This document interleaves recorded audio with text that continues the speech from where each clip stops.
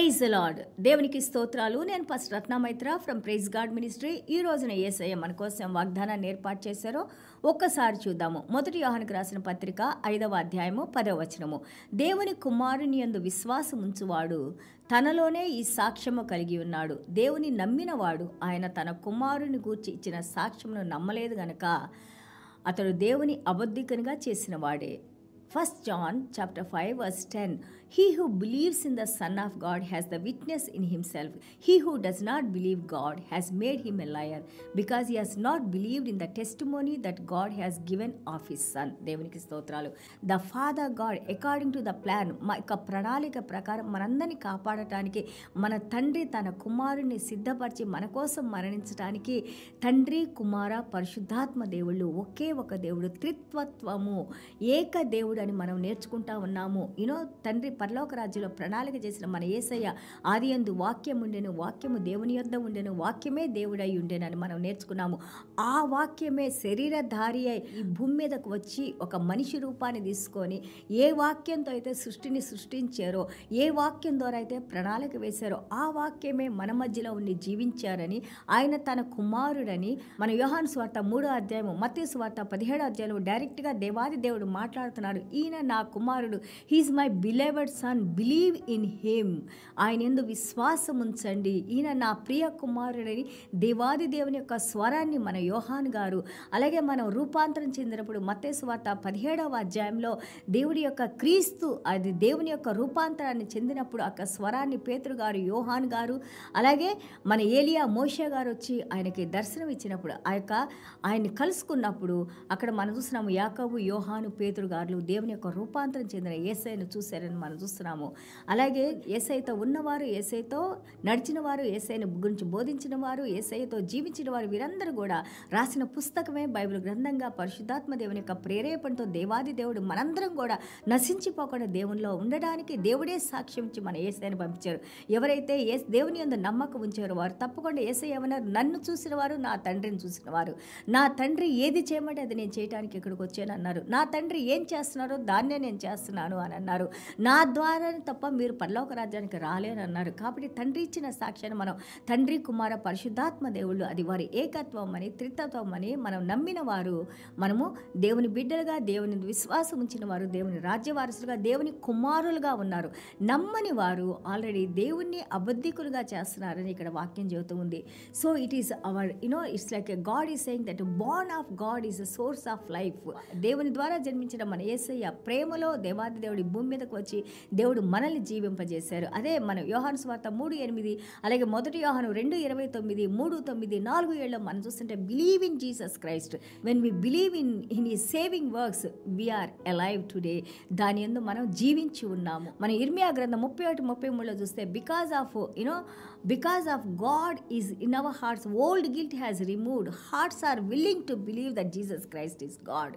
ఆ యొక్క రాతి లాంటి హృదయాన్ని తీసివేసి యేసు ప్రభు దేవుడని, దేవుడు పంపించిన తన కుమారుడని, ఆయన మన పాపాలను క్షమించడానికి వచ్చిన నీతిమంతుడైన దేవుడని, రక్షణకర్త అయిన దేవుడని మనం నమ్మటానికి దేవాది దేవుడు మనల్ని హృదయాన్ని సిద్ధపరిచారు.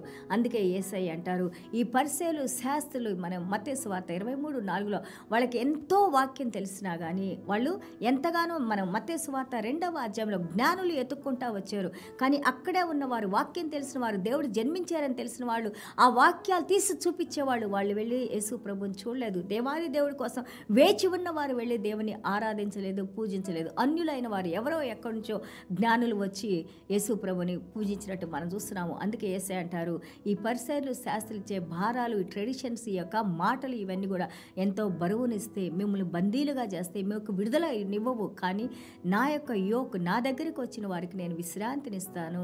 నేను ఇచ్చే మాటలు వాళ్ళు అవి జీవించడానికి, వాటిలో నడవటానికి అవి ఎంతో లైట్గా, ఈజీగా ఉంటాయని యేసయ్య చెబుతా ఉన్నారు. సో అలాగే మనం మొదటి యోహాను 5వ అధ్యాయం 4-5 చూస్తే being Born of God is the source of victory in faith. చూడండి, మనం దేవునిలో జీవించి ఉన్నామంటే అది విశ్వాసం ద్వారా, విశ్వాసంలో మన విక్టరీని, విజయాన్ని పొందాము. దేవునికి స్తోత్రాలు. మన విజయంలో, ఆ విశ్వాసం అనే విజయంలో మనం విజయాన్ని సాధించాం. ఆ ఓవర్కమ్మర్ ఎవరు? ఆ విజయాన్ని పొందిన వారెవరు? సో ఇక్కడ మనం చూస్తుంటే he who believes in Jesus Christ, ఎవరైతే యేసు యందు విశ్వాసం ఉంచుతారో మనము యోధులమి, విజయాన్ని సాధించిన వారం, విజయంలో నడిచే వారమే, యేసయ్య ఇచ్చిన విజయంలో మనము ఆ మార్గంలో నడుస్తున్న వారమే. దేవునికి స్తోత్రాలు. 6:8 ఇక్కడ మనకి తెలియజేస్తారు, now this source is like a relationship to God. ఇదేం చేసిందంటే, ఈ విజయము, ఈ విశ్వాసం ఏం చేసిందంటే దేవునితో రిలేషన్షిప్లో మనల్ని కలిపింది. ఇలా తండ్రి, అలాగే వాక్యమైన యేసయ్య, అలాగే స్పిరిట్ ఆఫ్ ద ట్రూత్ పరిశుద్ధాత్మ దేవుడు, they 3 are 1 and we are united in him. దేవునికి స్తోత్రాలు.